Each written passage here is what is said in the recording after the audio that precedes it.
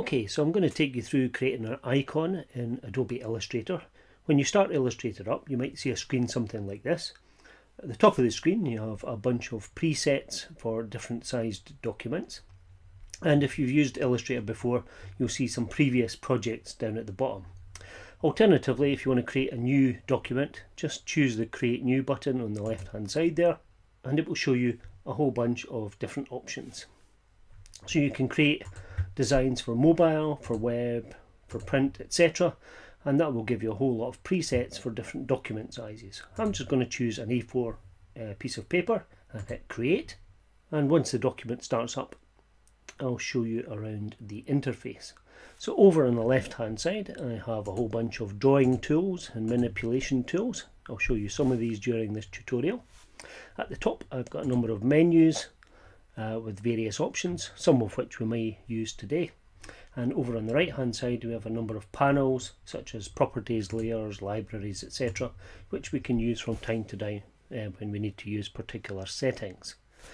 So I could just go ahead and draw my document here, but I'm actually going to start by just opening a previous document. Open recent files and I'll show you this one here. So this is an icon I've designed for a technology department, a woodworking department in the school. So what we've got here is a couple of different tools. We've got a screwdriver and a hammer representing the kind of work that they do, and I've placed it within a kind of shield shape. So I'm going to take you through kind of building part of this and then show you how I constructed the rest. So let's have a little look at the hammer object here.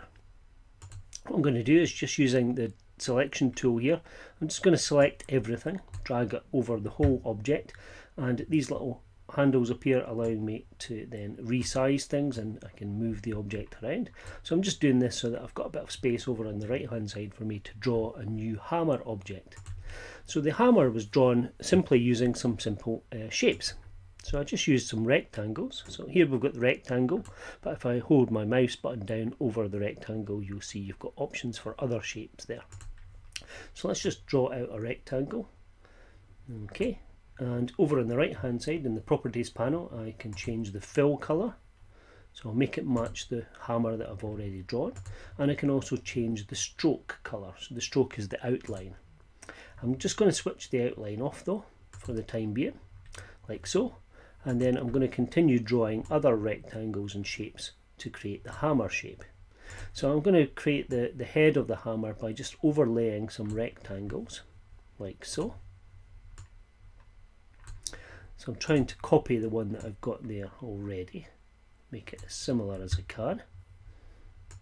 Okay, and then I've got the claw part of the hammer to make as well, and this bit is a little bit more awkward. So I'm going to start off with a rectangle. I'm just going to draw this down here so it's kind of separate and you can see it a bit better. And I'm going to create the claw shape by combining different shapes together. So I'm going to take an ellipse, like an oval shape, and I'll make this a different colour so it's a little bit easier to see. And what I'm going to do is I'm going to overlap these two shapes. Okay, so drag this shape over here.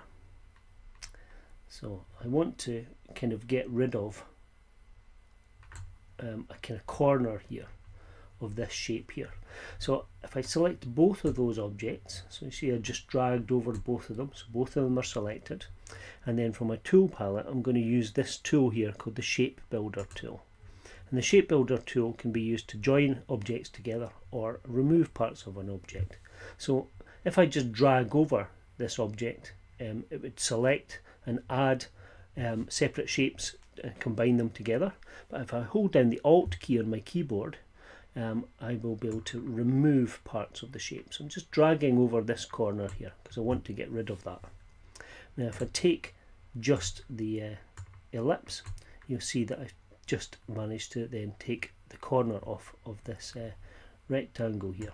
And I'm going to do something similar to create the rest of the claw part of the hammer. Just rejigging the shape of the ellipse and just trying to get this lined up here. So you can see this orange shape is kind of the shape that I need to make the claw. I'm just going to change this ellipse a little bit. So if I move my pointer just outside, I can rotate the ellipse, and that'll give me more like the shape that I need. So again, I'm going to select both of these objects and use the shape builder tool here. Holding down Alt on my keyboard, I'm going to drag over the parts of the image that I don't need, which is that, and that leaves behind this nice claw shape, which I can then add to the hammer. And that's pretty good. That kind of is good enough. Okay, fairly happy with that. Now all that remains is to put a handle on the hammer, so I'll use a rectangle for that.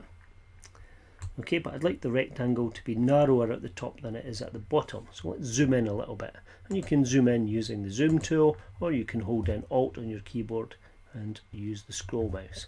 Now look at these 2 points here on the corners. I want to select those, and I'm going to use the direct selection tool, that's the white arrow tool, to drag over those, so just those 2 corners are selected. So the ones at the bottom aren't selected. And then I'm going to use this tool here, which is called the scale tool. I'm just going to drag in one side, and you'll see the other side gets dragged in as well. Okay, so that has made the shape that I kind of need. So let's zoom out, and I'll put the hammer handle in position. There we go, that looks pretty good.